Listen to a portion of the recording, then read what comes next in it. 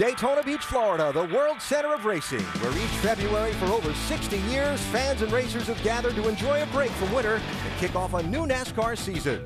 The Daytona International Speedway is the massive field of dreams, where victory turns drivers into legends.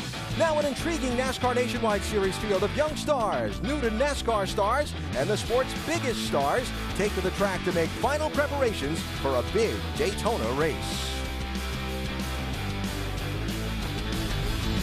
It is a beautiful mid-70-degree day for Speed Week's Thursday and the beginning of ESPN's season-long exclusive coverage of the NASCAR Nationwide Series. A campaign that runs for 10 months, coast to coast across America, begins as always at Daytona, where a packed field of racing stars is preparing to compete for a prized possession, a winner's trophy from Daytona International Speedway.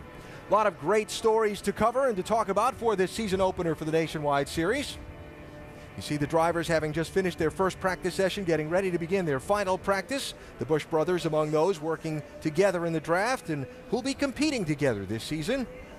Let's set some of the stories of the season and of the day for you right down into the garage. We begin with Dave Burns. And Alan, I'm not sure that Ricky Stenhouse has gotten to have all the Daytona fun that he wants to have quite yet, because you were 15th on the speed chart. I think that means you were doing single car runs this morning, right? We were doing single car runs, but our Pop-Tarts Rice Krispies Treats Mustang was not too bad. You know, it's tough to tell. I mean, we were catching a little draft for some of the guys, but we'll go out and practice drafting with Trevor here the next practice and see what we got. The one good thing we got is a nice paint job and some good Pop-Tarts. Yeah, you'll be snacking on those all weekend, I'm sure. Now, you walked into this place, the defending champion of the series. What was that like to come in here as that? That feels good. But the thing is, it's 2012. We got to do it again, and I think we can. We got a really good team underneath us. We got some good cars, some good power, and you know, we're going after another one.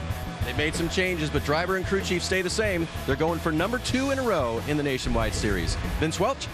Standing by with Danica Patrick, and Danica is visiting with her junior motorsports teammate Cole Witt. Was doing a little bit of drafting with Cole. Not only are you full-time NASCAR, but man, initial assignment, double duty weekend here. You've been in the Cup car. You're going to run the duel later today in the Daytona 500 on Sunday. How's the double duty experience been thus far? Introduction right now, but I think it's really good, especially here at Daytona, where in the Nationwide cars we don't get a ton of practice. We just have this morning to do it. So we need to do our qualifying runs, and then we need to figure out how the racing's going to work. And you know, Cole and I were talking because we obviously need to figure out how to bump draft a little bit. It looked like some guys were able to do it for quite a few laps on end. So you do go a lot faster when you do that. So it's a matter of, you know, when you need to pop out and when you need to find the air. And good God, I actually feel like I'm able to help somebody at this point, you know, like doing the corner, not down the straightaway. So I feel like I'm starting to have some experience, but you know, definitely still a lot to learn, and there are some guys out there that have been doing this a while that are figuring out how to run in tandem for a lot longer, so we'll have to work that out. Having led some laps here last time you were here and 10th place finish, how has that impacted your confidence as you came into this Nationwide weekend? Well, I've run the most amount of races of here at Daytona as opposed to all the other tracks, so, and I did that on purpose because you know, you want to do well at the big races, and Daytona is one of those. So, you know, the more experience I can get on these big tracks, the better. Yeah, it gives me confidence. Obviously, we ran in tandem in the summer race, and that went really well. And, you know, I think we have a good chance to do well here. We just got to figure out how to keep these things cool enough that we don't waste time swapping. Yeah, thanks for the time. Good luck. Danica Patrick. Let's go to Jamie Little. Well, there's already a lot of buzz about this guy, Austin Dillon, the 2011 Truck Series champion, and now you're here to contend for the championship this year. First time, though, in a Nationwide car here at Daytona. What's your impression so far?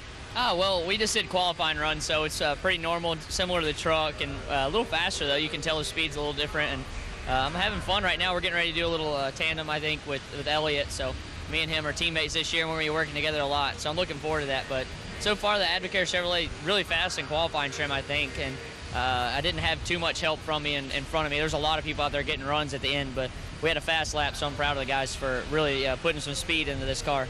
What did winning the Truck Series championship last year and all the race wins that you had do to help you prepare for this run this year? You know, I think just the confidence and knowing how to win and finish at the end of the year was big, and knowing that you can't ever give up and keep pushing each and every race to get all the points. You got to turn the bad days into good days, and hopefully we can do that a lot this year. I said there's a lot of buzz. He's back in the number 3, and that's the first time full-time in this series since 2000. Let's go over to Dr. Jerry Punch.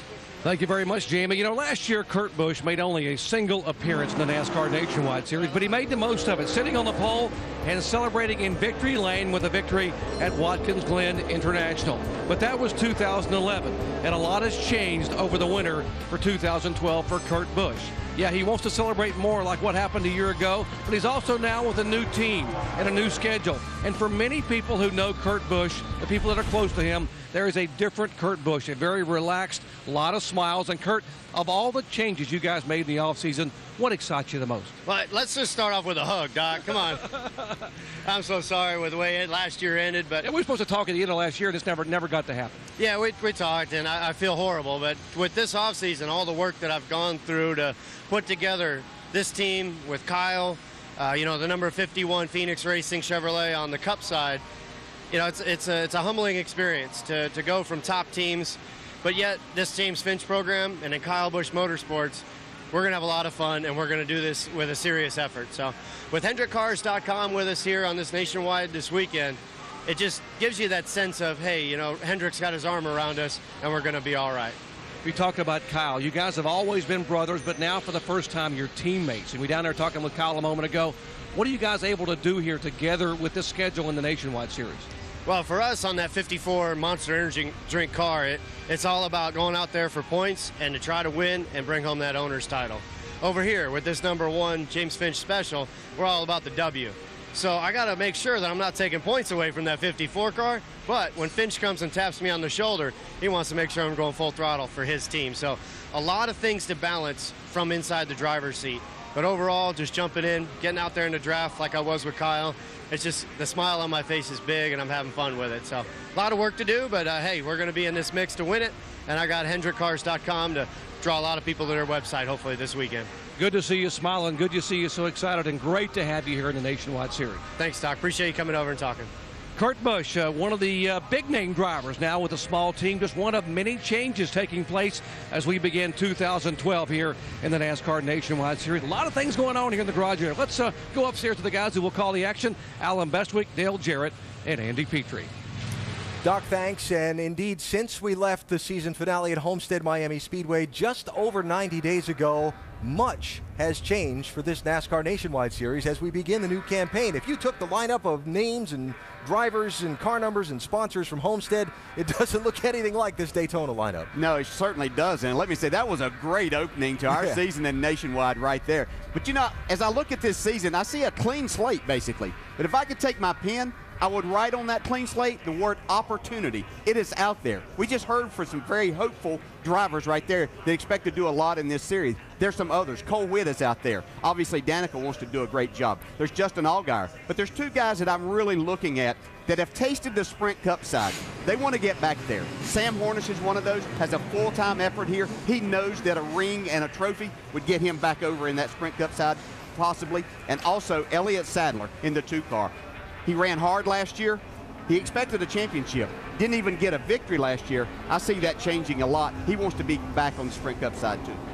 And this kind of race, these big races bring out the big guns, though. We're going to start this season off, and those guys with that clean slate are going to have to run up against some really good, talented drivers like Tony Stewart, Casey Kane, Denny Hamlin, Brad Keselowski, and more. They're all here, so it's going to be a really good race. Those guys are not in it for any championship points. They are in it for the win, and we're going to see a great race today. Or no, we're going to see a great race on Saturday. As fans have followed the headlines from NASCAR over the winter and even over speed weeks thus far, been a lot of conversation about rule changes and the style of drafting in the racing we've seen here at Daytona. The Sprint Cup side has featured a lot of pack racing. The Nationwide side has just gotten onto the racetrack, and let's compare what we might see from the 2 divisions. As you said, Alan, a lot of changes on the Sprint Cup side, and what we saw in the Bud Shootout this past Saturday night was fantastic racing, pack racing that the fans really want to see, and the drivers really prefer this too. As I talk to them, they'd much rather be in this type position. I'm not sure that we're going to see all of that because all of those rule changes that he's talking about wasn't carried over to the nationwide cars, Andy. Well, they did carry over some of the rules. They took the grill opening and made it about the same as we see on the Sprint Cup car. They lowered the rear bumper. But two key things that they have not done to the nationwide cars that they did to the Sprint Cup cars are that rear spoiler and the amount of water that's in the cooling system. And that's going to allow these cars to really hook up in this tandem draft, and it's worth a lot. When they touch bumpers, they have got a lot more speed there, and it's going to be worth a lot to do that. So you're going to see it more. You're going to maybe see them swapping a little more because of the cooling system changes, but we're going to see a lot of tandem racing. And why didn't NASCAR go as far with the rule changes in the Nationwide Series as they did with the Sprint Cup Series? Rule changes cost money to implement, and of course these Nationwide Series teams aren't as well funded as those on the Sprint Cup side. There's a recap of the rule changes that NASCAR did make to the Nationwide Series for this Daytona race, and most notably that bottom one, all the conversation about electronic fuel injection on the Cup side. Again, that has not come to the Nationwide Series yet. They're still using the carburetor with the restrictor plate and the tapered spacer. Little show and tell on some of the rule changes for Daytona from our ESPN Tech Garage. Here's Champion Crew Chief Tim Brewer. Tim? Thanks, AB. You're exactly right. There are very few changes, but like Andy alluded to, the rear bumper, they extended the rear bumper 2 inches from the quarter panels all the way around, and I think that was a good move because it makes a bigger hole in the air and it slows the cars down a little bit. But like Andy was also saying, the biggest change was to the cooling system itself. They reduced the capacity of the Cup cars, but they left these guys alone because it costs a lot of money to change the radiators in these cars.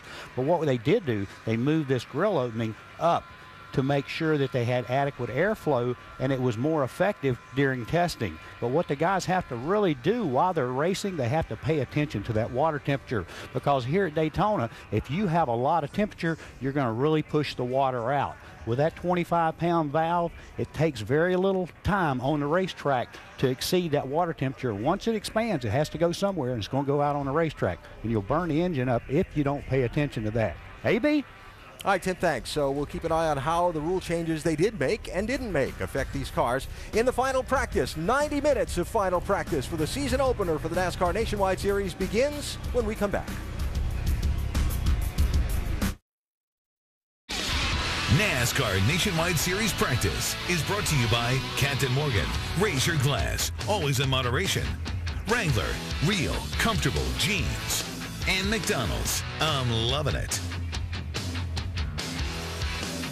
After some overnight rains, the showers have moved across the Daytona International Speedway. The track is dried, and we're set for the final practice for the NASCAR Nationwide Series before Saturday's season-opening 300-miler, a race that has been taken the last 4 straight years and 6 of the last 7 by the man on the left there, Tony Stewart. He runs, what, 1 nationwide race a year, a lot of these years, and he wins it. That's a pretty good average. And it's, you sit and talk to Tony, and you say, what is it? What is it? But that was just like talking to Dale Earnhardt, too. You could talk to him years ago because he was so dominant doing the same things. And they can't, I mean, it's just they're so good at it that they don't even realize sometimes how good they are. Yeah, it's almost like an instinct that's just deep down inside. I don't know how they learn how to do this. Tony has won these things just about every way you can win them. But, and you think about the rule package evolutions and the evolution of drafting and so on, and even driving for different team owners. Somehow, when the checkered flag is waving in this race at Daytona, Tony Stewart's the first one to get there. Often not by much, by the way. Check out last year's finish. How about 7 1/1000ths of a second? Watch Stewart in that blue 4 car come to the checkered flag despite the best blocking efforts of everybody else. No way you thought he was going to win that one, but he did by that much. Let's hear from Tony Stewart down in the garage area. Alan, he's been watching all of those highlights, and they were sort of saying, you've won it every way you can here. How do you want to win it this year and get 5 in a row? You don't care how you win it. You just want to win them here. It's Daytona, so, you know, the main thing at the end of the day is being in victory lane here. You have been up and down the garage area here. In fact, we're about 10 stalls away from where your car is, talking to different drivers. What are you trying to do? Socialize, learn about what we're going to do in this pack session, or what? Yeah, just trying to figure out exactly what we're trying to accomplish during the next session here. We're not going to want to run very many laps. I feel like our Oreos car is really, really good, and you know, with a bunch of good Chevys here. So, and we've been running with a Brand X car out there with Joey Logano. So. Joey and I seem to work really good together here, and you know, we're just trying to figure out exactly what we need to do to get as much accomplished in a short amount of time and not worry about hurting these cars today. Sounds like the NASCAR Sprint Cup champ is pretty confident about his nationwide car here this weekend, guys. Jerry Punch? And as well he should be. And by the way, the guy who pushed Tony Stewart to victory here in the nationwide race a year ago, this guy right here, pushed him right across in the draft. I think Tony owes you one, right, Junior? I don't even remember who was pushing who, but had a lot of good races here. Tony's a heck of a plate racer, and I've had a lot of good times out there drafting with him in the nationwide series and in the Cup series. But our Tax Slayer car is, you know, we're working the bugs out. Went out there and ran a little bit. We're hitting on the ground some, so we're cutting some things out from under the car and working on the cooling a little bit. And we'll go out there and run a little bit more in the second practice, and that should do it. We remember one of the great memories we have of you. Your 6 wins here was 2010 when you drove the 3-car, the Wrangler colors, and you know, started third, led 33 laps, and went to victory lane in a 3-car. Pretty special, huh? Yeah, that's pretty weird, but it was a big deal to me. But mainly, you know, I hope his fans enjoyed it, and hope the people that, you know, have appreciation for that era and what my father did appreciated that race and what we were able to do there with Wrangler and JR Motorsports. It's a pretty neat deal. So hopefully we'll have other good memories like that in the future. We'd love to win this race with Tax Slayer. They've been a great partner of ours. Really awesome partner. And if we can't win it, Cole can get it over there in the 88 car, or maybe Danica, who knows. We got a lot of power down here, a lot of good speed, and should be able to contend. Hey, Junior, thanks for your time, buddy. Thank you.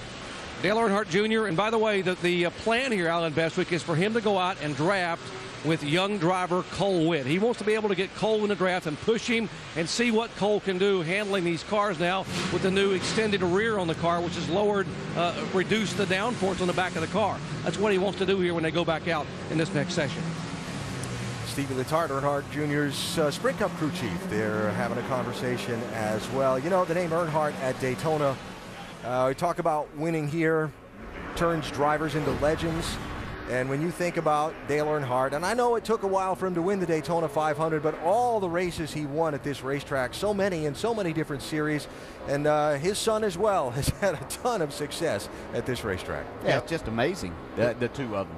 It was ridiculous how many races that Dale Sr. won before he won the Daytona 500, which was by far the biggest one. But he won 30 some odd races total, counting the nationwide races and IROC races and Twin 125s at the time, and now 150. So he's had a lot of wins here. Yeah, you knew if he was in the race, whatever it was down here, that's who you had to beat. Yeah. And even though it took him until 1998 to win the Daytona 500, you still knew every time you came here, you had to beat Dale Earnhardt if you were going to win the Daytona 500. Yeah, and you had to do that in 93, my first year with him, too. Thanks. 47 combined wins for the Earnhardt family. Wow. Here at Daytona International Speedway between Dale Sr. and Dale Jr. So the Nationwide Series had a 50-minute practice session this morning, which was their very first practice of Speed Weeks. Now there's a 90-minute session that has just started, and that's it. Qualifying tomorrow, line them up and race on Saturday. And as we talk about a clean slate for this season, new names in new places, or maybe even names that aren't necessarily new. Here's Trevor Bayne, right? Run the Nationwide Series last couple of years. But he's in the 60 car this year. That's not Carl Edwards. I was going to say, how many times are we going to say that before we realize that that's Trevor Bayne in there too? Because, my gosh, we've seen Carl Edwards dominate in this series, winning championships in lots of races. But here's a great opportunity for a young man that, oh yeah, by the way, won the Daytona 500 last year. And really doesn't have a firm plan for his racing season in this series. They're going to go to the first few, but they're still trying to put the sponsorship package together for Trevor Bayne to run the entire season, and they're not there yet. Now, you know, as tight as dollars are out there and trying to make all of this work, we see it a lot on the Cup side and having to really piece together 3, 4, maybe 5 sponsors to make a season work. It is that much more difficult. Even though the dollars are smaller, it's still a difficult sell over here. But a lot of talent, and hopefully some companies will loosen up and come into this series and help some of these young drivers. Now, this should be a really good tandem right here with Sam Hornish and Brad Keselowski. These Dodges are awful strong. They have good power. I think they'll be pretty strong on Saturday. Hornish going to run for the championship in the Nationwide Series, full schedule this year after not racing very much last year. Brad Keselowski in the 22 going to cut back the Nationwide Series schedule that he'll run this year. He'll share that 22 car with Parker Fligerman, new crew chief, and some new crew members surrounding Brad on that car this year after Todd Gordon, who crew chiefed that machine in the Nationwide Series last year, was moved up to the Penske Cup level. What they're doing right now, they're going to try to see just how many laps that they can run in this configuration with the 22 car behind until it gets to a point where it starts pushing water. You'll see the water start coming out the overflow at the base of the windshield. They'll make that switch, see how quickly and efficiently they can make it so they don't lose a lot of time while they're making the switch. And they can stretch this out as far as the number of laps a little bit by offsetting that car. In this case, the 22 car there, if he moves out to the right a little bit, gets a little bit more air. Now, they're going to lose a little bit of speed. They won't be quite as fast as some of the laps that we saw where drivers were tucked up for maybe 2 laps and getting the most out of it. But you can prolong this a little bit just by getting a little air to the radiator. Yeah, that's why they're practicing this so much. We can see when they do offset and get a little bit of air, it slows this tandem down about 0.3 of a second. When you switch that tandem, it costs about a second or more, maybe 2 seconds a lap. So you want to try to figure out what's the best way to do it, because it is, if you line them up just exactly right behind each other, it's faster, but just by a little bit. One other change for these drivers working in this 2-car draft that we haven't spoken of yet is NASCAR has outlawed the use of inter-driver communication in the cars. So Hornish and Keselowski can't talk to each other directly like the drivers had come to know a year ago, and that makes this tandem drafting a little more tricky. A little more tricky. Yeah, that driver there, the second driver, can't really see, but you can't see in the big packs either. So it's not, I like the idea. I know there's a lot of different opinions about that, but I like the idea that they can't talk to one another. I think that brings too much of the team aspect in. This is a sport, about these teams, and they are out of the same race shop.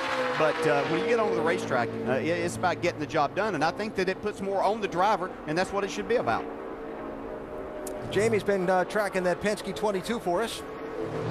And Alan, because they can't talk to each other directly, the spotters are very busy, and Brad Keselowski behind the wheel giving great feedback what he's feeling and what he's seeing in the race car. And when he got the temperatures up to about 250, that's when he pulled out and they swapped positions. So basically he's telling his spotter what he's seeing and feeling, and he's telling Sam Hornish Jr.'s spotter, so they're communicating that way. So it's taking a little time, but so far they're doing a nice job of it, Alan. And every new layer you add to that communication chain, Jamie, is an opportunity for there to be a failure to communicate. One reason we're seeing this more in this series than we saw in the Sprint Cup series, those cooling systems hold about 7 gallons of water in the Nationwide Series. That's about 5 gallons more than we're seeing now in the Cup garage, because they limited the size of the radiators and the tanks and everything just so they could not do this for an extended period of time. Now, the flip side of that is it takes a little longer to cool that much water back down when they do switch. Yeah. Now, away from the cooling system on the Sprint Cup cars, they have a much smaller spoiler, which has limited the amount of downforce that they have in the back of these cars, and they're really not able to get up against each other, as we saw Saturday night in the Bud Shootout. We've seen in every practice session. I'm wondering just how much these drivers that are going to be participating this afternoon in the 150-mile qualifying races, in doing this now and then having to change their mindset as to what they can and can't do in the Cup cars. I know that they're professionals and they have that and they know the difference in the cars, but it will take some adjustment because the closing rate is a little quicker. Although these cars are very fast out here, the Cup cars are over 200 miles per hour in these drafts. Sam Hornish Jr., the 2006 Indianapolis 500 winner, going to be one of the championship contenders in the 2012 NASCAR Nationwide Series, and of course launched off into that title bid off his first victory in this series. It came in the second to last race of the year last year at Phoenix International Raceway, where we'll run just a week from Saturday.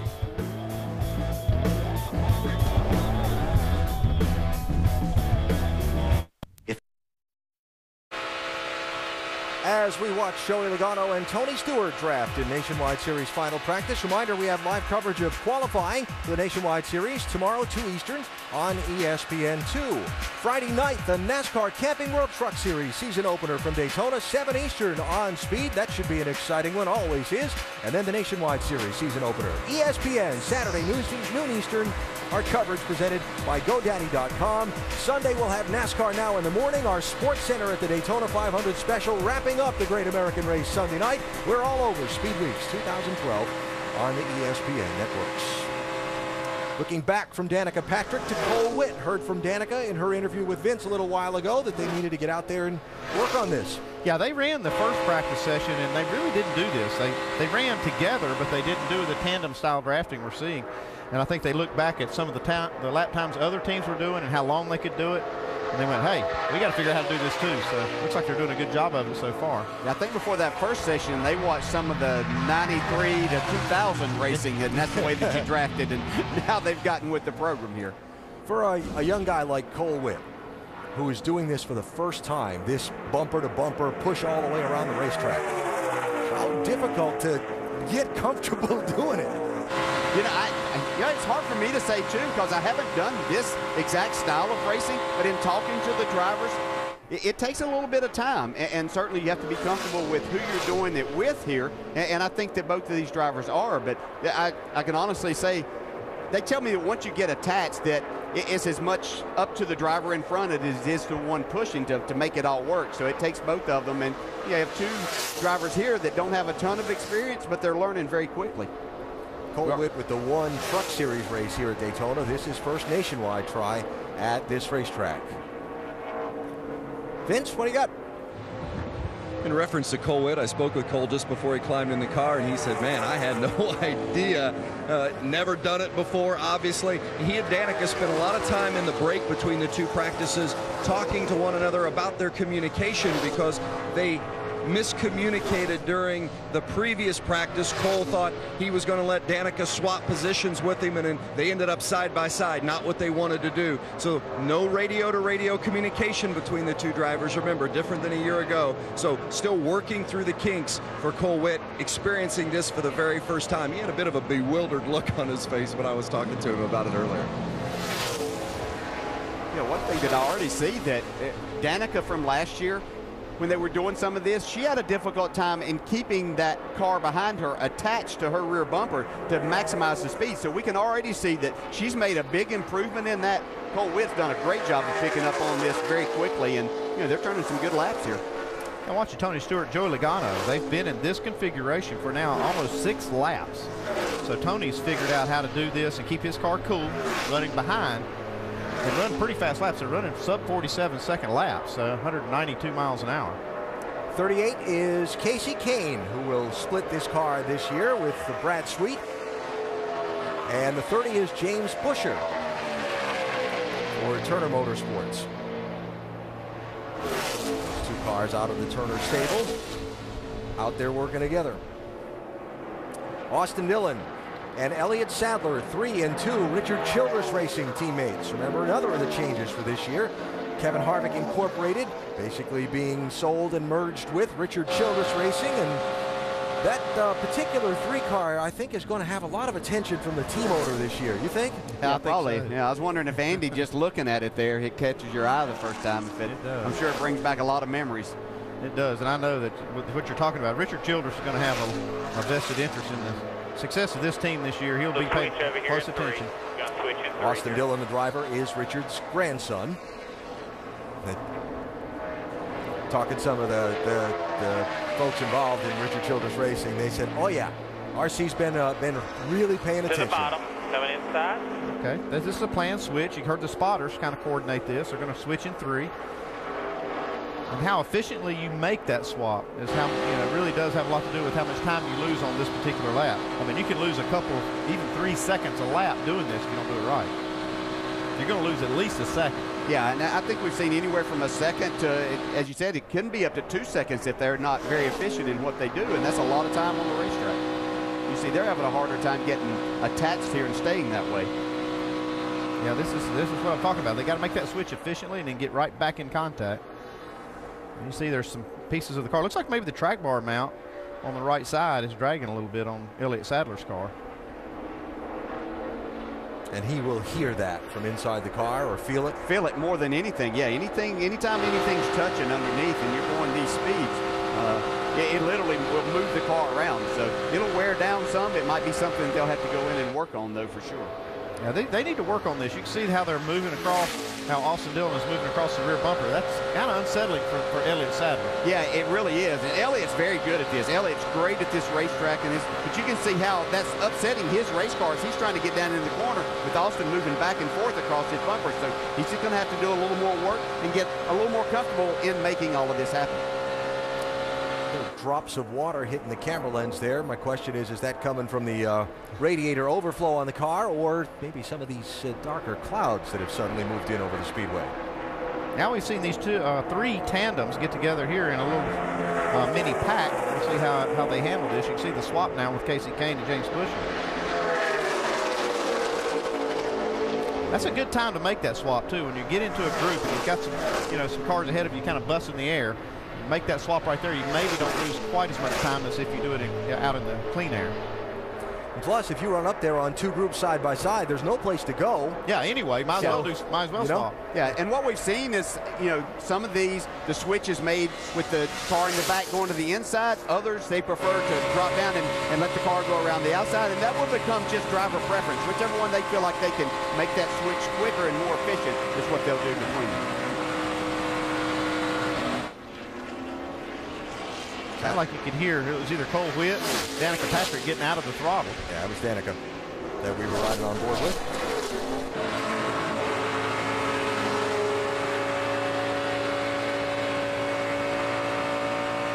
Or if they were just getting clear of the traffic to go back and make the swap and try it again, or if they're going to come back in and regroup. But we are 21 minutes into the 90-minute final practice session for the NASCAR Nationwide Series before Saturday's season opener. Brad Keselowski having a conversation in the garage. We'll see if he runs any more laps. Yeah, I do, actually. Austin Dillon and Elliott Sadler, the Richard Childress Racing teammates, just kind of keeping an eye to see if Dillon's making a little more progress getting a feel for this. No, it's not like he hasn't done it. The trucks do it somewhat too. But I guess the big difference is the way that the car handles versus the truck. Dale, I don't know if you've driven trucks much, but I got to think it's a lot different feel. It is a lot, and I'd never drove a truck, but in talking to Elliott Sadler, who has driven both, it is a big difference in that. And I think that in talking to these drivers and trying to make this type of drafting work right here, even though there's work on the part of the driver in front, it's not nearly as difficult as what it is with the driver behind. Not being able to see and trying to know exactly where you're trying to push this driver in front of you. Here's Ricky versus Trevor. Roush Fenway Racing teammates, the defending series champion Ricky Stenhouse Jr. in the 6, and the Daytona 500 defending winner Trevor Bayne in the 60. That's a young man that caught on to this tandem-style drafting. Trevor Bayne's just incredible down here last year, and I think it probably got more notice, obviously, in the Cup Series, and we knew he was going to be a factor in the Daytona 500. I don't know that any of us thought that he might win it, but we knew that he was going to help somebody win it, and what did he do? Help himself. Yeah, I figured he's such a good pusher. You see he's in this position right now on Stenhouse. He pushes about as good as anybody I've ever seen. I figured who would win the Daytona 500 last year would be whoever was in front of Trevor Bayne, and it was going to be David Reagan until he got penalized. Practice is not just about how the car performs on the racetrack. It's sometimes thinking out these processes of drafting, too. This is Ricky Stenhouse Jr. and his spotter, Mike Kalanoff. What are you thinking about when we switch from 150 yards before we get to the corner? You think that'll make the transition smoother, that you can line up better? Probably so. I mean, like if you do it before you get in the corner, that way you have the corner while the cars are loaded up to get hooked back. You got a little longer to do that, so probably so. But one of the reasons why Ricky Stenhouse and his spotter had time to talk about things was because they were sitting down on pit road for about 15 or 20 minutes waiting for their teammate Trevor Bayne to come out in the 60 car. Trevor's team was making a change to his car. He was sitting here in the garage. They were working on the car. Ricky was sitting on pit road. They tried to hustle as much as they could because they wanted to use this time, but Ricky had to wait quite a while before his teammate got out there. Guys? Hi, Dave. Thanks. And seeing just that little burst of water out the overflow from that 60 car there back in turns 1 and 2. Yeah, the driver can see that, and it's not a big problem if you have a little bit of that water that comes out of there. It just makes that driver really pay attention to that water temp gauge. See, it just blows that pressure valve just a little bit every now and then. Yeah, but I can assure you, when you're sitting there running almost 200 miles an hour, that little bit looks like a whole lot. So that's what makes it so difficult to comprehend exactly how much water you have lost. I think you've driven into a monsoon. Yeah. Huh? Yeah, instead of swapping, though, you see Trevor moving, just kind of offsetting more to get some air to the grill. I have to imagine that when you're the guy that's in the push car in this tandem, and you're concentrating so hard on trying to stay properly lined up to not spin the guy out in front of you, that taking the time to look down at that water gauge and see where you are is maybe not the first thing on your mind. No, absolutely not. You don't want to do that. And that's why they came up with these type systems to where you don't have to look there as much. You get that little bit of notice whenever it blows a little of that water out. So, yeah, you don't want to take your eyes away from there. That split second could be the one that gets you in trouble and your partner in front. Yeah. Final race of last season was won by Brad Keselowski in this Nationwide Series. Haven't seen much of him on the track in this practice, Jamie. Well, we saw him running with his teammate Sam Hornish Jr. just a little bit, and he pulled it in, and I spoke to him, and he said there was a weird sound coming from the engine and a vibration. So you see his new crew chief is the guy there in the black and red on the left. That's Jeremy Bullins. I asked him, and he said they have no idea. They're going through everything with a fine-tooth comb right now, trying to figure out what the issue was. And in the meantime, you see Brad Keselowski standing around waiting to get back in the car. Stop. Thank you, Jamie. Dale Earnhardt Jr. just radioing in that practice session. He looked down and had no oil pressure, 0 on the 5 car. And he quickly shut it off and came coasting down pit road. Has now brought it back in the garage area. They stopped at the end of the garage and fired the car up, and it seemed to fire and be running okay for a few seconds. And now what they are going to do is they brought him back here. They think it's probably a bad oil sending unit. They were messing with the pressure relief valve and water area in the front of the engine, which is right adjacent to the oil sending unit. They're hoping it's simply a bad sending unit. I mean, that's the unit that sends the signal to the gauges to tell you what the oil pressure is. And so they hope the engine's fine, the unit probably faulty, and they hope that's all it is. They're checking right now, and we'll let you know. Alan? Well, that'll scare you to death when you don't look down, no oil pressure, and the only good outcome in this investigation will be finding a gauge that's not working right, because if anything else, if the car really did not have oil pressure, they'll have to take the engine out of the car. Bigger penalty at other tracks than it might be here at Daytona with the draft. If you change the engine, you start at the back of the field. But with Earnhardt Jr. in a fast race car in the draft, he probably could find a way to get closer. He'd make it up pretty quick. The big thing is, you know, they probably have their best engine in the car. Yeah. 87 car is Joe Nemechek. That's a familiar look. 81 car is not a familiar look. That is Jason Bowles, one of a handful of drivers who are going to compete for the Nationwide Series Rookie of the Year this year. Bowles became known on the national scene a lot through success in the NASCAR K&N West Series.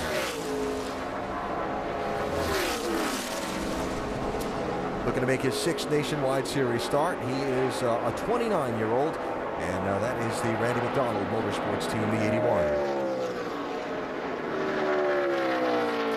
Final practice ongoing for the NASCAR Nationwide Series after they worked together in the draft on the track. Elliott Sadler and his young teammate Austin Dillon talking it over and trying to advance that next step forward in their drafting.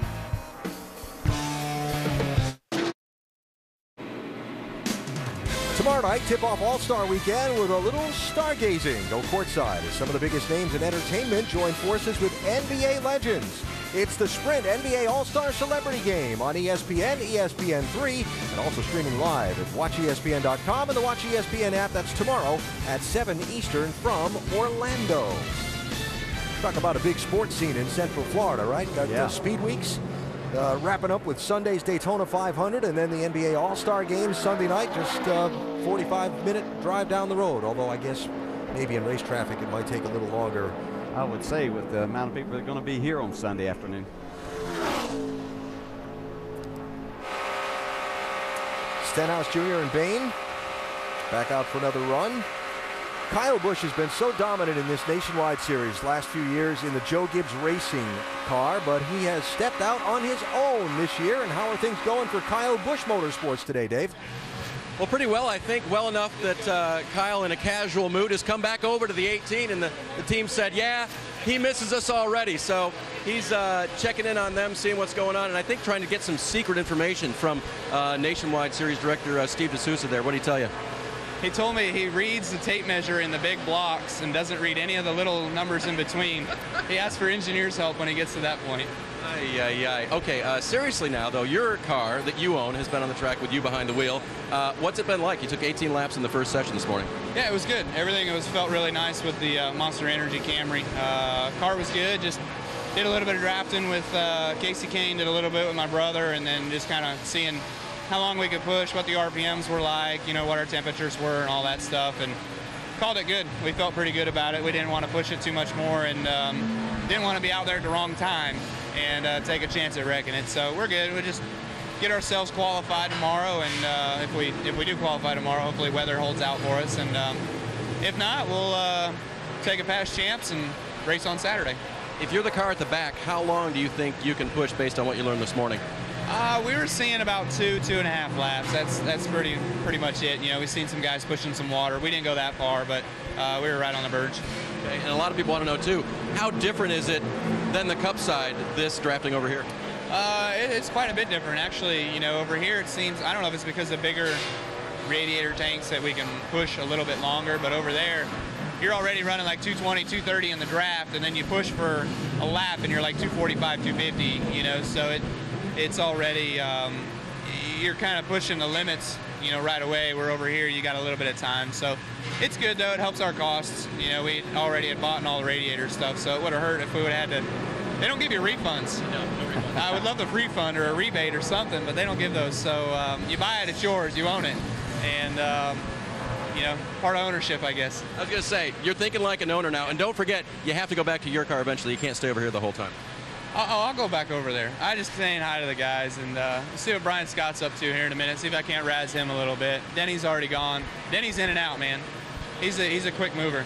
In fact, Alan, as I throw it back to you and let Kyle go, Denny is not in this car, even though this is the first time that Denny will have raced this style of Nationwide car on the Super Speedway.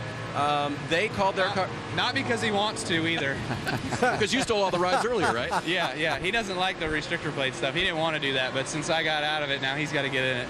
All right, calling him out. The team says that Denny said it was good at the end of the first session, and the crew chief said, I don't want to take a risk with the car. So that's why Denny's not out here, according to the team anyway. Alan.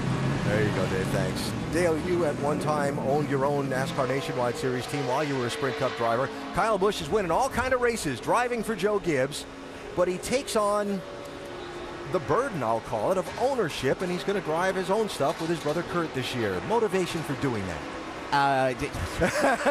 You start to question after a while. No, it really is something. Obviously, mine was a little different situation. I built it from the start of the Busch Series. But I found that there were a lot of things that I could do as an owner and a driver in this series that helped me to be better at a lot of different things. I stayed in touch with the cars because I had my office at the race shop, so I could stay in touch with the cars, actually literally go work on them, see different things that we were doing, and that helped me.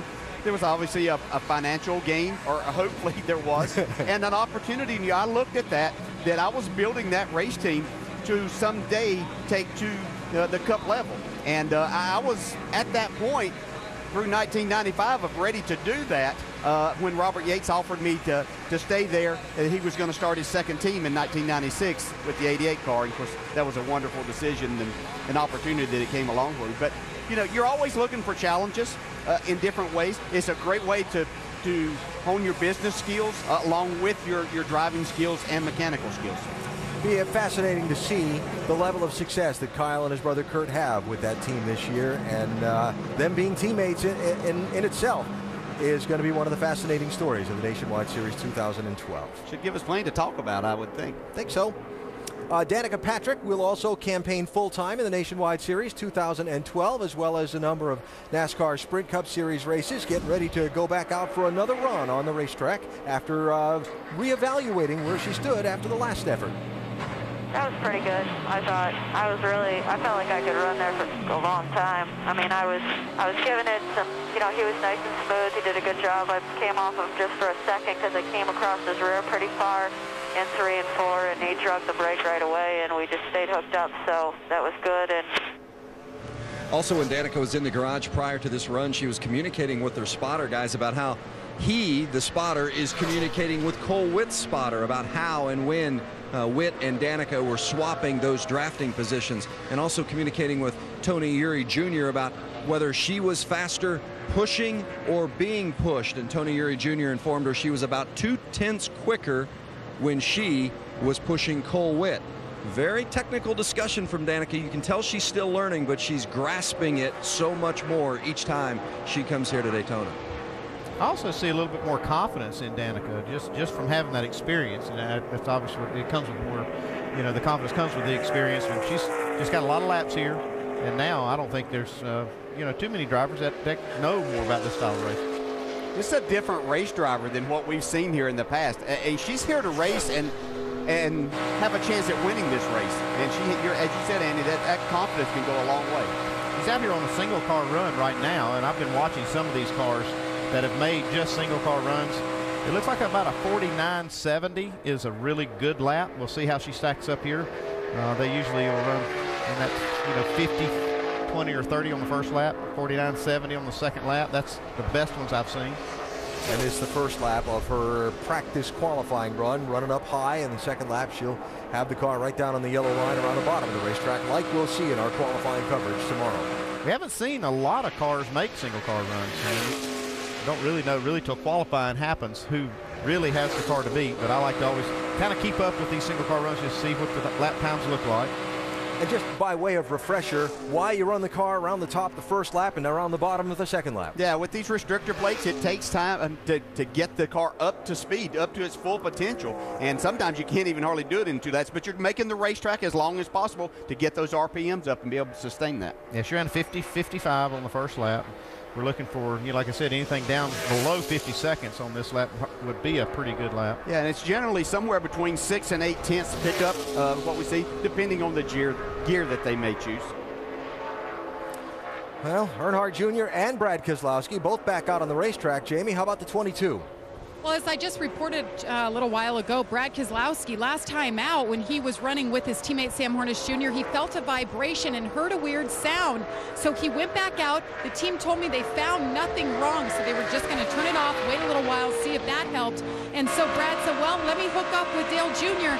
and see if the same thing happened. So Brad started out pushing Dale, and now he's in front, and so far it seems okay, but we're listening. For more on the 5, let's go over to Dr. Jerry Punch. Thank you, Jamie. And as you might surmise, Dale Earnhardt Jr.'s engine is just fine. I've reported he had 0 oil pressure, no oil pressure. He shut it off, came in. The Hendrick engine builders checked the engine. He had plenty of oil pressure. They think it was the oil sending unit or the gauge. Either way, it was electrical. The engine itself is fine, which is the good news. He said, go on back out there and practice, Junior. He's on the track. There's a little drafting practice there with Brad Cage. Alan? Hi, Doc. Thanks. Of course, Brad Keselowski, formerly driving for Junior Motorsports, on his way up the NASCAR ladder. So these two very comfortable around each other, know each other quite well.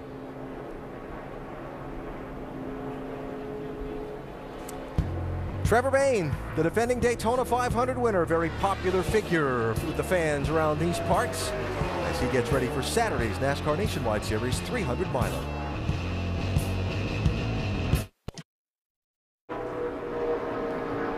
Live at the Daytona International Speedway, ESPN's coverage of the NASCAR Nationwide Series beginning for 2012 with final practice as teams make their preparations for Saturday's season opening 300-miler. It's going to be about 82 degrees this afternoon. Don't know what the weather's like where you are, but it's awfully nice here at the World Center of Racing for Speed Weeks 2012. Yeah, Tony Stewart just finished making a single car run. He ran a 50.13, which is just a little bit slower than Danica. She actually ran a 49.95 on her single car run. You can see how much difference there is in drafting. That's what his fastest lap has been, a 46.54 versus a lap by yourself there. If you're going to pick an in-race reporter for a race, would you like a guy that's won it 4 times in a row and is going for 5 in a row and is the defending Sprint Cup champion? That's the guy I want to hear from. That's who we're going to hear from on Saturday. Tony Stewart's our in-race reporter. Got a question you'd like to suggest that we ask Smoke? ESPN.com and look for in-race reporter. Tony's always entertaining and insightful, and in those opportunities that we have, we love talking with him and appreciate him taking the time and making the effort to do it. So we're beginning to see now teams have made the transition from drafting practice to getting ready for their qualifying run tomorrow afternoon. Cole Witt just finishing up a single car run. And that's about the quickest single car run I've seen, a 49.61. Now, as we've gone through our coverage of this final practice, you've seen a lot of big names and kind of the top brand teams for the Nationwide Series. Well, there's a reason for that. They're the ones doing all the practicing. A lot of the smaller teams have not run a lot of laps in this practice because they can't take a chance. No, you just can't. They can't afford it. They've got one good speedway car, and we've seen. You've seen what happened in some of the practice sessions. Casey Kane wrecked his car yesterday in practice. You just don't want to take a chance. I mean, and there's not a lot to be gained. I mean, they go out here and practice. You're not trying to tune the car to make speed because the speed's kind of built into the car. The only thing you want to practice for is to see, the technique for the 2-car draft, or how long can you run before you start blowing water out. All of these things. That's all you can learn. You can't make the car faster by practicing. An example of this group of drivers, last year's Rookie of the Year, who's only run 8 laps, Jamie. And he's talking to his drafting partner and teammate Blake Cook right now, Timmy Hill. Of course, you guys, you didn't return many laps together, but you got some damage on here. Doing a nice job, Blake. See the damage down here on the right side of the bumper and as well on the front. What did you guys learn running together so far? You know, from last year, the cars run a lot hotter now. The grill opening is a lot taller. And but Blake and I went out and tested it, see how many laps you could run, and we got 3 or 4 good laps. And as you can see, the main thing is trying to hang the car off the right side of the car, get as much air in the grill as possible. But for myself and the Point.com Ford, we're all doing great and got a good time. We're 18th and 19th on the board. It's awesome. We only ran like 4 or 5 laps, but that's awesome. Blake and I are really working good together, good teammates. That's good to have. Probably look for a couple more guys just for backup plans, but Blake and I are really working well. All right, Timmy Hill's going to be actually 19 on race day. And Blake, you're going to take over and you're going to run full time this year. How good does that feel coming into Daytona to have that plan? Well, it feels awesome. Just blessed to have this ride by Rick Ware Racing, and Timmy's like an awesome teammate. Last year when we were pushing each other, it was like I wanted him to do good, but then again we were competing for Rookie of the Year, so it's like, how am I going to get around him? It's like, I'm glad I'm pushing him, but then again, I'm glad I'm not. So it's good now that we're teammates on the same team with the same goal, and he's going to do great on the Cup side. Really excited to watch him. All right, some of the young faces to keep an eye on, Doc. And one of those small teams back here, Tommy Baldwin Racing, has 1 car, 1 engine, and 1 19-year-old driver in Ryan Truex. And Ryan, you haven't been on the track but just a few laps today. What's the agenda for this team? Well, you know, as you know, we're a small team, so we got to make it in on time. So we got to do some qualifying rounds. We've done 3 or 4 now, and these guys are working hard. I mean, they built a nice car. We got ECR motors, so we got good power, and we got a good sponsor, but unfortunately it's not on there yet. It was kind of a last-minute deal. Grind Boss, you can go to grindboss.com, check it out. And yeah, we need to get our car wrapped, and we'll have it ready for qualifying, and hopefully we can make the race. Well, the focus is to get the car fast, then get it wrapped later, so the sponsor comes, even though they're very important for it. Now, let's talk about this year with you. Last year, 17 races here, an impressive 4th-place run, a great run from the back of the field at Richmond. What about 2012? What do you hope to do? I hope to go out and win races, but I need a race car to do that, and I need sponsors, and I need help. I mean, you know, we went out with Gibbs, had 6 races last year, and had 4 top 10s, I think, all top 15s, so qualified in the top 5 every time. I mean, you know, I feel like I've done everything to earn my way here. It's just tough how the economy is right now, and being young and everyone, you know, wants Cup drivers in their cars. It's really tough for a guy like me, but I'm just working hard at it and, you know, work my tail off to get here. So hopefully it works out. Good luck this weekend. Thank you. A 19-year-old Ryan Truex, younger brother of Martin Truex Jr. And Alan, he says you got to be in the garage area to be seen, because if you're out of sight, you're out of mind in NASCAR. Hoping to be here, get seen, and maybe get in some other rides here as the year evolves. That is so true, Doc.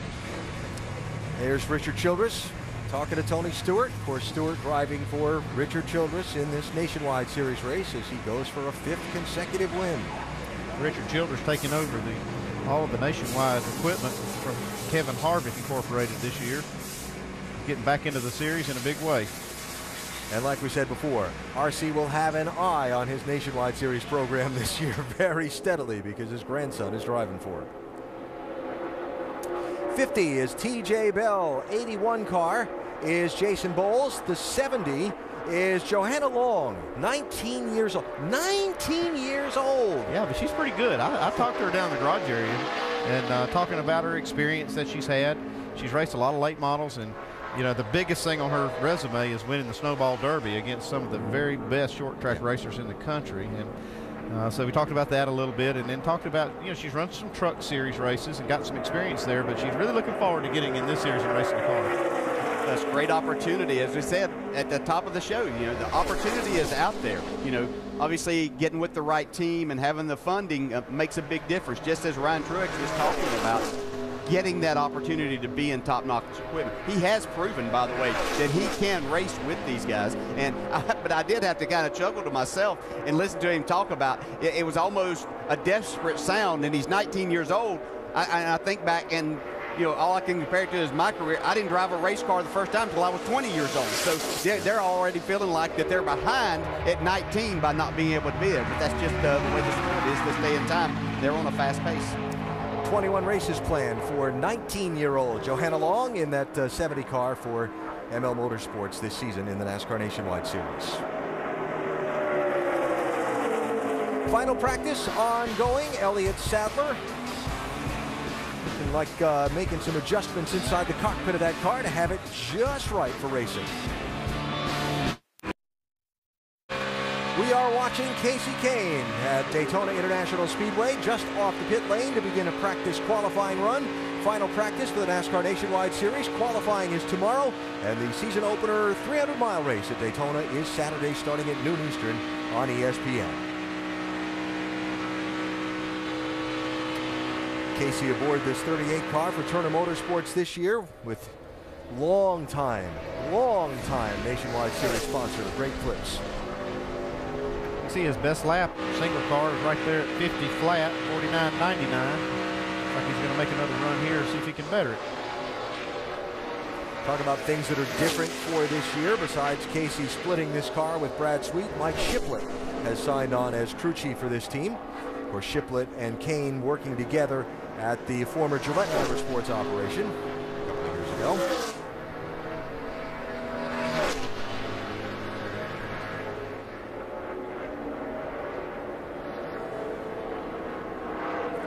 Motorsports certainly looking different this year than what they did. Yeah. Big splash last year with a number of cars, but a much smaller effort, but hopefully that will generate some more trips to victory lane. I just thinking about Casey Kane's week so far in the Sprint Cup Series and debating whether to bring it up or not, but here's a young man that's had a tough week so far. He has. Involved in an incident in the Budweiser shootout last Saturday night, then involved in an incident in Sprint Cup practice here yesterday, so they've gone through 2 Cup cars. Yeah. And haven't even gotten to the qualifying races. Yeah, and just a couple of weeks ago, right before the season's getting ready to start, he had to have surgery on his knee, so he wasn't planning on that. So it's been a tough couple of weeks for him so far. He'll straighten it out. We were following Johanna Long a little while ago on the track, and they were spread out, this group that she was in. They were trying to get together and learn some of this tandem racing. Yeah, they'd been in a little group trying to run together, and it was not working. I mean, they were running in the mid 50-second bracket, and that is not going to get it done. So you see them trying to experiment, and it's they got away with it, but it didn't. It wasn't pretty. That's Jason Bowles in the 81 car, and he had a hard time locking on.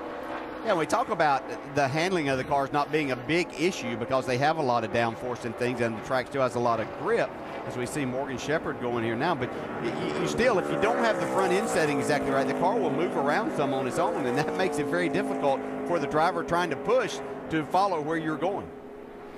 Still going. And going. Morgan Shepherd. 70 years old. Back for another go at Daytona. A place where he's enjoyed a fair amount of success over many years. And Morgan out making a couple of practice laps, getting ready for qualifying in his 89 car. Saw Joey Logano make a practice qualifying effort a little bit ago. Vince? Well, Joey, how was it? Not bad. The GameStop Toyota is pretty good. We've been working with Smoke throughout the practice. We're going to work with each other in the race. So Oreos and video games, the GameStop. Don't get no better than that, right? Sounds like a great combination to me. It's good. It sounds good. So let's see what happens. We just went out there and scuffed a couple sets of tires, make sure her tires didn't vibrate or anything like that. And she's good to go. She's ready to race. So we'll qualify tomorrow and hopefully win the bad boy. How do you decide who you're going to pair up with? You mentioned that you and Smoke have been working together. Yeah, I mean, you kind of go with, I mean, for me, I was kind of thinking who I worked the best with. I did work with Kyle in the past, obviously. He's working with his brother. The next guy on my list was Tony. We worked good together in the past in the Cup Series.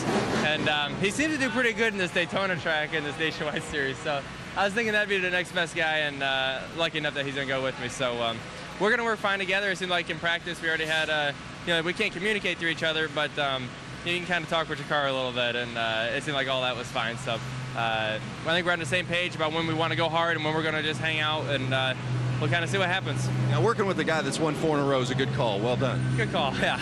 Alan? They talked a lot about Tony Stewart that Logano was referencing there, but the most recent race winner in this Nationwide Series at Daytona is that young man, Joey Logano. Remember, he had a problem, started at the back, then got in this spin early in the race last July 1st. Thought it was all over right there, but he saved it. You can see him putting a little bit of Vaseline on the nose. That's when NASCAR used to let them do that so they wouldn't turn each other sideways in the bump draft. Regroup, got to that massive chaotic finish ahead of all of them for the win.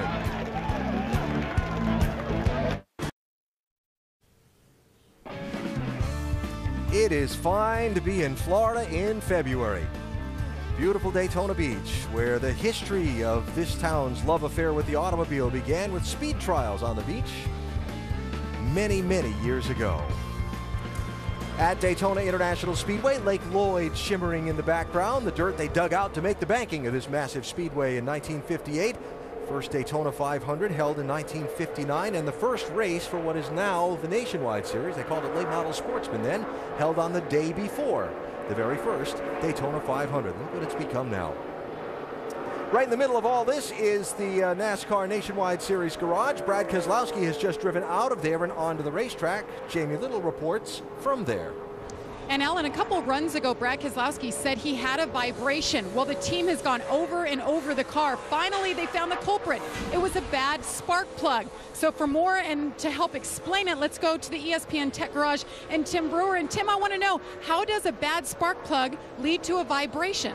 Because if all of those cylinders are not firing, Jamie, one of them's really just not efficient, it's going to rattle the engine. What a guy has to do, we're always monitoring the fuel flow, the distribution in the engine. But what you have to do when you're putting the plug wires on, you have to make sure that they're connected properly. But when the guys are putting the spark plugs in with a socket and a ratchet, this is a cutaway spark plug right here. All this is porcelain down through here. If you damage the porcelain in any way, it's not going to conduct the power to the cylinder. It's not going to fire the cylinder. Therefore, you're going to be running around there. You're not going to have a lot of horsepower, and the engine will vibrate. AB?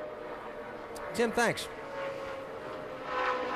Problem solved for Keselowski in the 22, so he's out there on a practice qualifying run and seeing where he stacks up here. Yeah, a lot of times it's not that simple. It's usually something down deep in the engine that you can't fix that easily, but they got lucky there that it was just a spark plug. So let's see, we've had the 22 have a potential problem that turned out to be relatively simple. We had Earnhardt Jr. in the 5. With a potentially big problem that turned out to be nothing. Switch in one. Going to switch in one when you get back over here.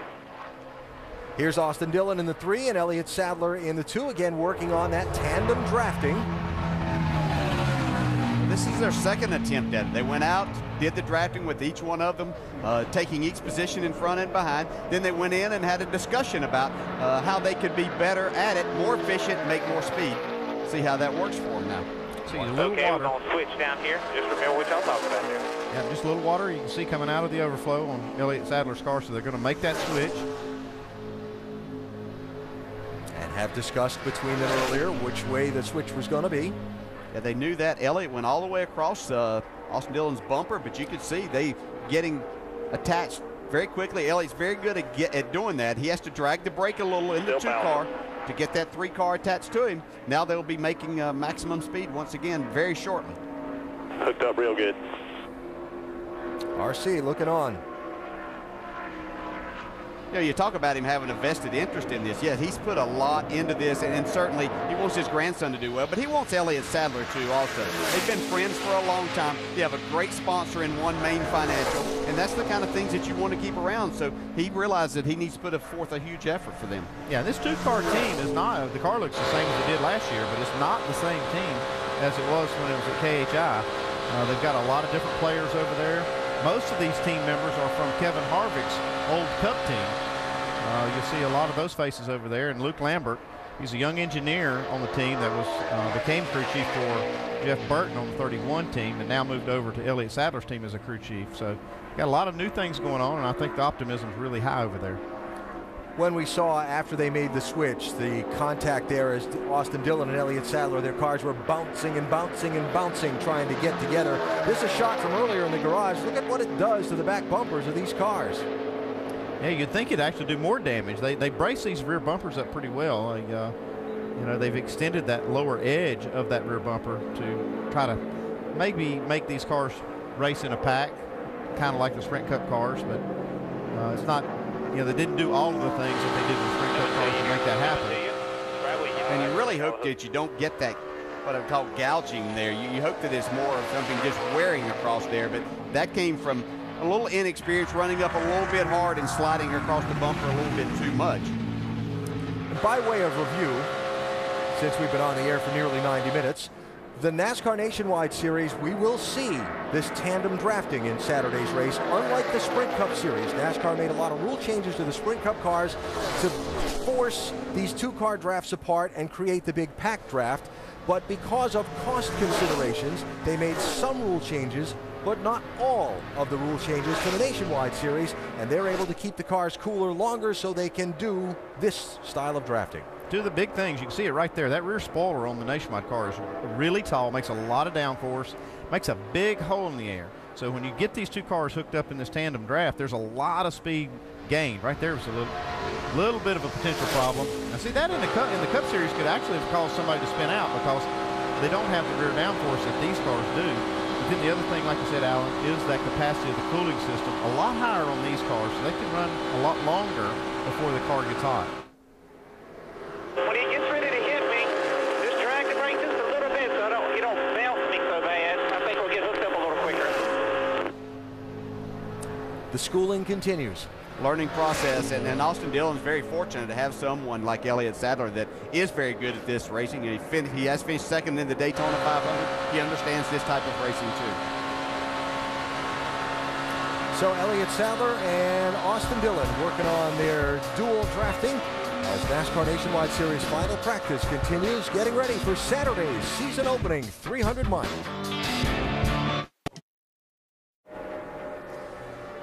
Tomorrow night, tip-off All-Star Weekend with a little stargazing. Go courtside as some of the biggest names in entertainment join forces with NBA legends. It's the Sprint NBA All-Star Celebrity Game on ESPN, ESPN3, and streaming live on WatchESPN.com and the Watch ESPN app tomorrow at 7 Eastern from Orlando. And from Daytona Beach, it is final practice for the NASCAR Nationwide Series ongoing here at Daytona International Speedway. Back in the garage is the man who's posted the fastest lap of the practice so far, and Vince is with him. Casey Kane running the 38 car for Turner Motorsports, splitting the ride with young Brad Sweet this year, but you're in it for Daytona. How's the day been so far in the Nationwide car? Felt good. Great clip. Chevrolet had a lot of speed by itself and in the draft. I did some stuff with James in the 30 car, another Turner Motorsports car, and actually felt really good with him. Worked with Kyle and Dale Jr. a little bit, and felt good. It was definitely felt better than what we were here last year at Daytona. So it's I think Turner Motorsports, the guys have done a really nice job to prepare some fast and pretty solid cars. Obviously, we're seeing the 2-car tandem here on the Nationwide side, more pack racing on the Cup side. I know you had an incident yesterday. What's the difference from a driver's perspective of the two different styles of racing? Well, I feel like these cars are much more stable. The bigger spoiler, much more stable, and the water you can control better on these cars. Our Hendrick engine runs great, but you can control the water a little bit better. The temperature compared to the Cup side, they got us so restricted that it's hard to keep them from getting hot. So you have to run more in that pack. But it's tough to say. Saturday, the heat and the bigger pack, I think we're definitely going to be learning some things early in that race because it's kind of an unknown right now. We haven't ran in a pack yet in these cars. Good luck. Casey Kane. Alan? Fastest lap so far in the Turner Motorsports 38 car for Casey Kane. Another one of that team's machines, Justin Allgaier in the 31, out there with the 52 car, and that is Reed Sorensen behind the wheel of that 52 machine. Jimmy Means' car. These are some of the first laps. You can see all the sparks flying out in the back of Allgaier's car. This is some of the first laps he has run in a tandem. He's been doing a lot of single car runs. Interesting that Reed Sorensen was a teammate of Justin Allgaier's. Now kind of scratching for a ride. Yeah, how quickly things can change. You know, we were at Atlanta last September. He was in the battle, in the hunt for the championship. Had an incident with Justin Allgaier, his teammate there, that set him back, and then things went really south from that point.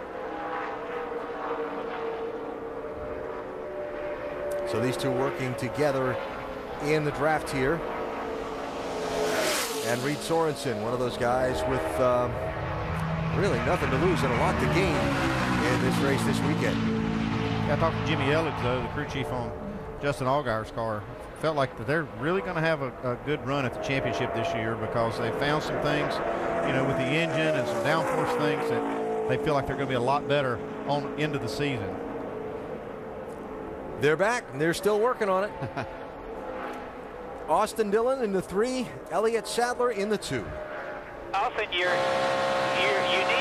need to like start blending earlier before you get in the middle of the corner. You're at the lightest place in the corner when y'all swap right there. You need to do it about the Sunoco sign there, getting into 3 and getting into 1. Yeah, that's good advice, and you can make that. What they're trying to do is not get either one of them in a bad position. We saw right before we went to break last time that as Elliott was pushing the 3 car, that he waited a little bit long and carried that momentum down into the corner, almost made for a bad situation. And so you can make that transition earlier, get hooked back up quicker, and lose less time. So Austin Dillon going to come back around, come back into the garage, and he and Elliott Sadler will reconvene and talk it out some more as the final moments of final practice for the NASCAR Nationwide Series at Daytona 2012 roll on.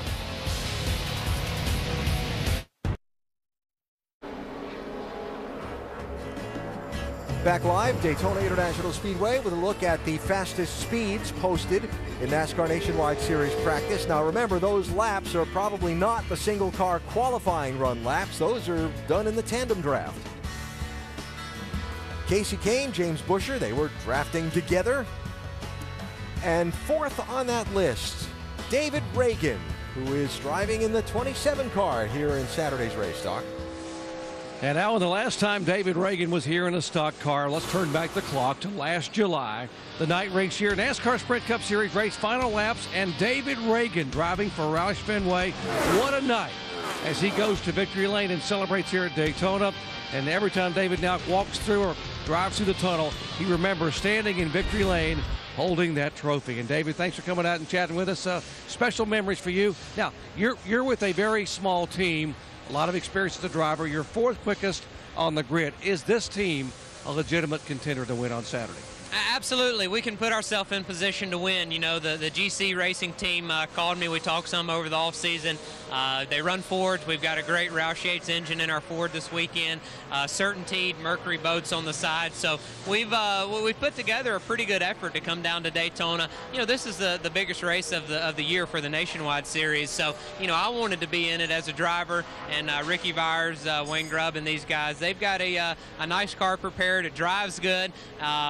It drafts well. So absolutely, we can put ourselves in position to try to win this thing on Saturday. Well, that bodes a question, and who do you draft with? You got to have a drafting partner here in Nationwide. We're going to see a lot of tandem 2x2.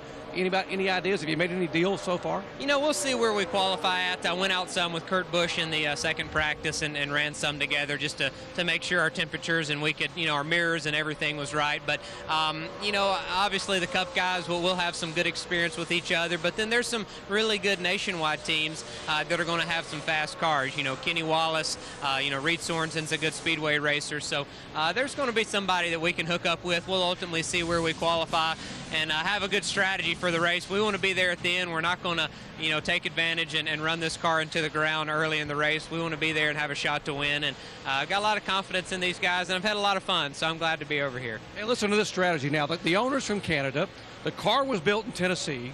The engine was built in North Carolina. You're from Georgia, and you're racing in Florida. It sounds like a recipe for victory here. I think we're going to be good on Saturday. Yeah, I don't know how we all got mixed up. That's, you know, a Southern boy hooking up with GC Racing, you know, Steve Meehan out of Canada. I guess there's a lot of people in between South Georgia and Toronto. So it's been a lot of fun. And actually, this shop was prepared out of Wayne Day's shop in Nashville, Tennessee, the same team that I drove some ARCA races for several years ago. So it's kind of a homecoming for me. And it's good to be here on NASCAR's biggest stage in the Nationwide Series. Good luck on Saturday. Thank you. Car to keep an eye on here, the 27 of David Reagan. Let's go over to Jamie Little. And Brad Keselowski, he's finished for the day, and we talked about you quite a bit. You had a little issue with a spark plug. What did the team tell you led to that going bad?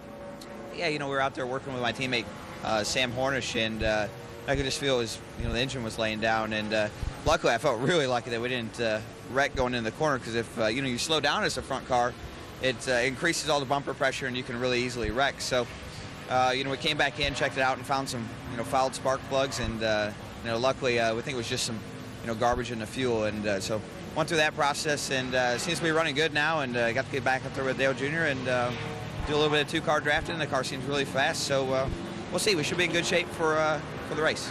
And you're working with the new crew chief, Jeremy Bullins. He comes over from the 29 Cup car. He was an engineer there. What are your expectations? Well, you know, the Discount Tire Dodge team, this is our third year here at Penske Racing and our third crew chief. So, but it's all in a good way because we're using this, you know, series as a tool to promote different people and give them opportunities. So I know Jeremy's excited because he knows if he runs well over here, the template is as such to where he'll get opportunities further in the company and hopefully to, you know, make it to a crew chief status at the Cup level. So. You know, it's good change. I think that's the most important thing. It's an opportunity, and that's part of why I enjoy racing this series so much. So I think he brings a lot to the table, being from Richard Childress Racing and having a great year like they did with Kevin last year, and we're very fortunate to have him. All right, Brad Keselowski, busy weekend, 4 races in 4 days, and his first up is duel number 1. Alan? All right, Jamie, thanks. We have followed a lot in our coverage of this final practice. The tutelage, Elliott Sadler with Austin Dillon. We'll hear from them on what they gained during final practice when we come back to Daytona.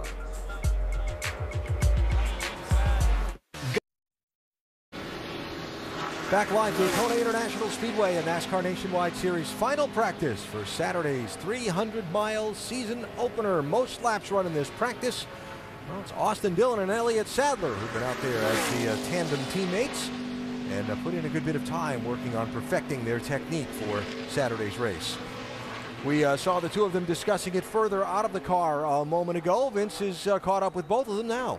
Yeah, a lot of hand signals going on as they're talking about the mechanics of tandem racing out there. Elliott, when you're working with a young driver like Austin, what's the most important thing from your perspective for him to do to help you? First thing he's got to do is be comfortable. And first thing I got to do is make sure I do everything to help him and put him in the right situations. And because it's not as easy as it looks on TV with the switching and the timing and getting hooked back up, I mean, there's a lot to it, and I think it just takes time, it takes practice, and that's what we just kept working on the switching, make sure we felt comfortable with him, make sure he's pushing me like I want to be pushed, make sure I'm pushing him like he wants to be pushed. So, you know, we got 3 restrictor plate races this year in the Nationwide Series, so we just want to just build this chemistry and make sure we keep working good together and see where that takes us. How much more difficult is it that the two of you can't communicate together as compared to what it's been like in the past? It's a ton different. It's been a lot easier for him last year with us being on the same channel. Now we have to relay everything through our spotter, so it's a little bit of delay. So we got to learn to anticipate. I got to anticipate what he's going to do, and he's got to do the same for me. and that's just going to take, the more we work together, that's going to happen. Well, Austin and Elliott said it's not as easy as it looks. I didn't think it looked all that easy to begin with. So from your perspective, what's been the most difficult aspect of it? You know, I didn't have much tandem in any other series. The truck series, I got a few laps at the end of Talladega last year, and just learning how to be behind somebody pushing. You're not seeing anything but the back bumper. You got to get comfortable, relax, and listen to Elliott as much as I can. The more we worked together, I relaxed, and I could work and push behind him, and I was comfortable, very comfortable at the end. And the most thing is just being precise on the switches. If we can be precise and get it down, we'll be fine. Yeah, look forward to this combination working on Saturday. Alan? Richard Childress Racing teammates Austin Dillon left, Elliott Sadler right, talking it out after final practice here at Daytona. Still a few minutes left of on-track time for some of the drivers.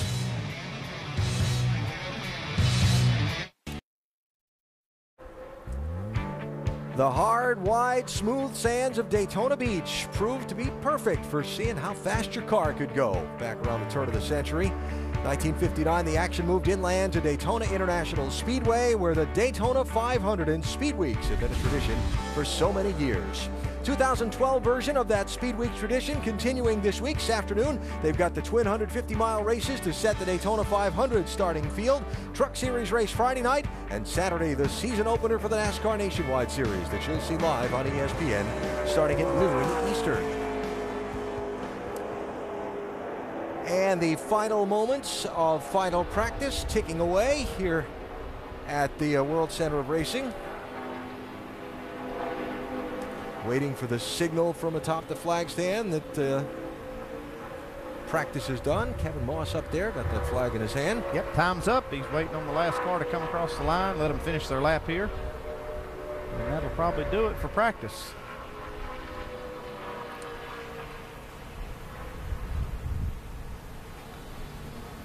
There is Derek Cope, the 1990 Daytona 500 winner, trying to be the last one to get a last practice lap in. And he is going to be the one that sees the flag. And that's it. They started at 9 o'clock this morning with their first practice laps of the season. And now it's done. 2 qualifying laps before the green flag are all that remain for the nationwide drivers and teams before we go racing on Saturday. These are 5-lap averages, so drafting work done by drivers and teams. What do you think? Well, it's hard to tell. The practice times here are not so indicative of who's going to be the best, but you still got to be able to run fast. It looks like James Buscher's able to run plenty fast. Been a big winter for James Buscher, and he's going to wind up today with a bench what looks like a pretty sporty-looking car for Saturday's race. Always nice to see your name atop the standings in regards to speed. You were working with Casey Kane, as Alan and Andy were noting. How good was the combination with the two of you pushing one another? I think it's great. Casey and I fired off, did that one drafting run, and you know, our FOE Chevy was really fast, pushing and being pushed. So I think it's a good combination for us, and the guys at Turner Motorsports definitely did their homework over the offseason and you know, built some good race cars. We got really fast cars across the board, and we'll see how fast the trucks are. I think you'll see the same thing in the truck garage here in a little bit too. So just really pleased with the car and how well it's driving. We only made the one drafting run and one single car run in the first practice. So you know, I don't think we have a shot at the pole. You know, I think we'll get a decent starting spot, but for whatever reason, we just don't have that single car speed. But when it gets in the draft, the FOE Chevy's really fast. So I'm really looking forward to the race. And you know, talking with Casey, I think we have a good package together. You haven't done a lot of this type of running with the tandem. What concerns you once it comes race day? Just being able to be around the guys that you know will work with you. You know, you make deals with guys and plan on working together, but it's all situational. So it's the luck of the draw. If your drafting partner's 15th and you're running top 5, you know, because of pit strategy or whatever, you know, you try to get on the same pit strategy, but if you hang a lug nut or you know, anything can happen. If it's 5 laps to go, you're not going to drop to the back and go get that guy. You know, you want him to be next to you so you can work together because you work together so well. But when it comes down to the end, it's situational. So if we're lucky, we'll be together and be able to work together. You know, that's the plan. But I think if it comes down to it, you got to go with whoever's next to you at the end of the race, and hopefully it's one of my teammates. He's a championship contender in the Truck Series, Alan, and he's pretty darn fast in the Nationwide car today. And mentioned it was a big off-season for James. He got married during the off-season as well. If you're familiar with the story of how NASCAR came to be, Bill France moved his family from Washington, D.C. to Daytona Beach. He was in the service station business right there when he began racing on the beach.